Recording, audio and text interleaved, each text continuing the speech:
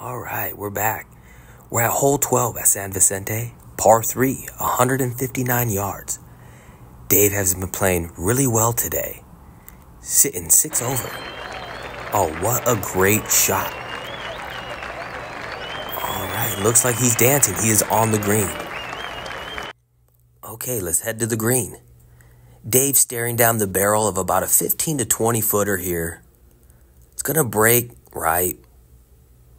Oh, it looks like he just didn't hit it hard enough.